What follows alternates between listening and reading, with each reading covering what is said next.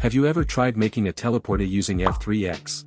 You know, the thing where you sit on an invisible seat and it quote-unquote teleports you to somewhere else? Yeah, so that thing is cool and all, but I've noticed two major problems with it. First of all, let's say that someone decides to go AFK and forgets to jump off of the seat.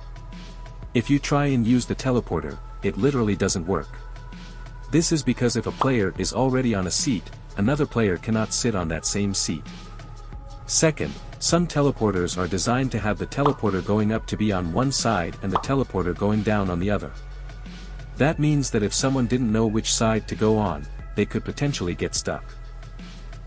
But, I found some ways to fix this. But first, let me show you how to make a teleporter. First, you'll need to equip your F3X tool, and create your design for your teleporter. Now, you'll need to select your design, and duplicate it. Place it above your first teleporter. Now, create a seat and resize it so that when you sit on it, you'll be teleported to the other teleporter. Finally, make the seat invisible so that no one will be able to see it. And there you have it. A basic teleporter. Now, it's time to make it even better.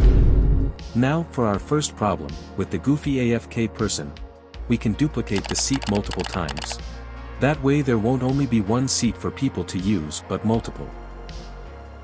For our second problem, we'll actually want to duplicate our first set of teleporters and place them across from each other. Now, highlight the seats and turn them 180 degrees like this.